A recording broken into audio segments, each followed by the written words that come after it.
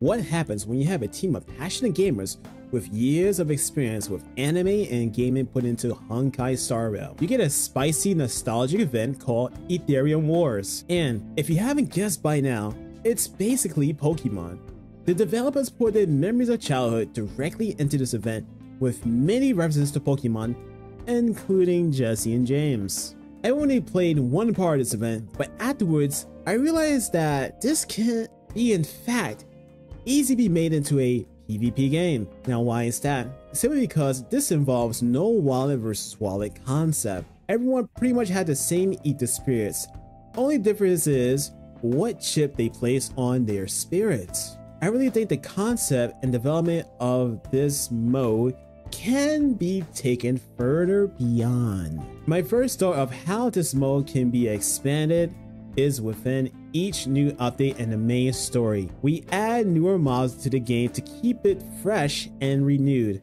Because this event doesn't disappear and is a permanent thing, this can be the first major PvP party game. If they are able to throw in other mods from different Hoyoverse games, it definitely would be cool. A Holy Troll can be in this game for a Genshin reference or something from Honkai Impact. The list goes on. If we encourage it, they might add it. I personally feel it'd be cool if they added like a Exodia from Yu-Gi-Oh like thing.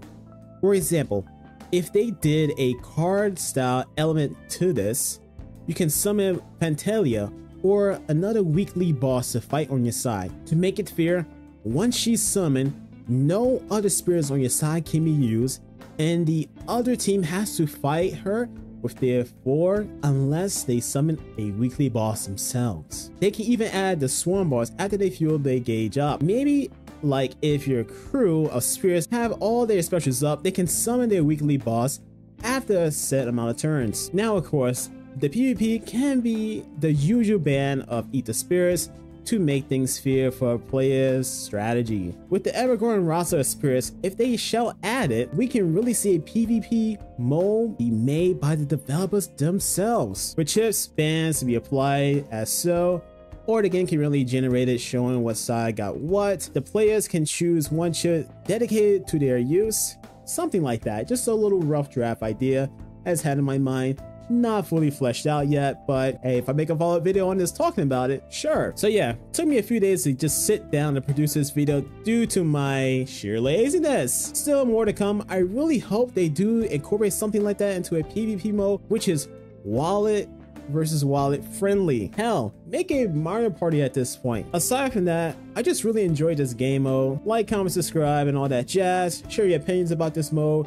How will you feel this game mode was turned into a PvP mode? Do you think it'll be fun for people? What other ideas do you guys have that can potentially go into this? I mean, hey, it's worth a shot. Maybe we can say something to developers. Hey, yo, make a PvP mode.